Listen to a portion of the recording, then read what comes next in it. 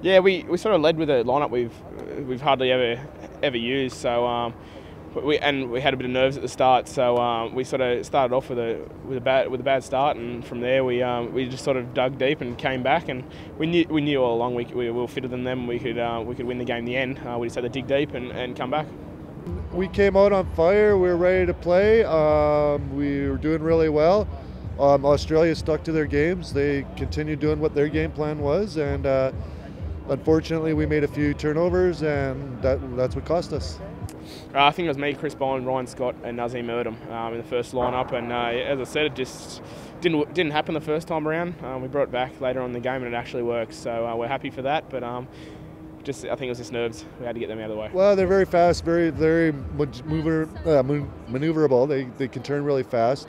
Our goal is to try to stop them, make them pass the ball, and try to get the turnovers when we can.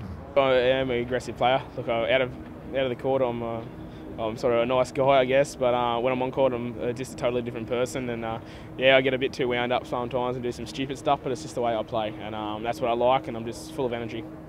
We're leading the first half and doing very well, and we made a couple substitutions, and guys came out, just made a couple bad passes or get a couple flips off their defense, picked it up a bit and made a couple turnovers, and that seemed to turn the clock on us.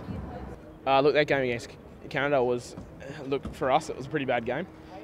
Look, they are a great team, and they do force you to make errors.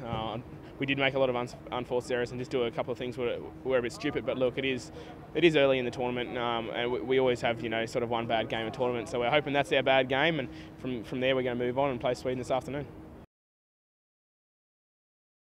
We lost the game by 17, but I don't know.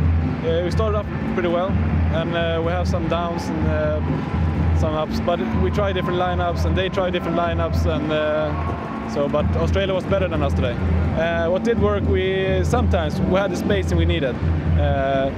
We need to use some spacing when we meet Bat and we meet the new guy Bond, because they're so fast and they can work two guys at once. So we have to keep spacing and use a lot of space to pass the ball. And when we didn't play it so well, we didn't have any spacing. We didn't help each other. You have to work man to man against Bat, and that doesn't work because he's too good. I think you have to focus a lot on Bat. Because, well, in my opinion, he's the best player in the world. So you have to focus on him. But, well, he has 3 other players in his team, and they're not bad either. So even if you focus on Bat, you have 3 other team players on the field as well. So.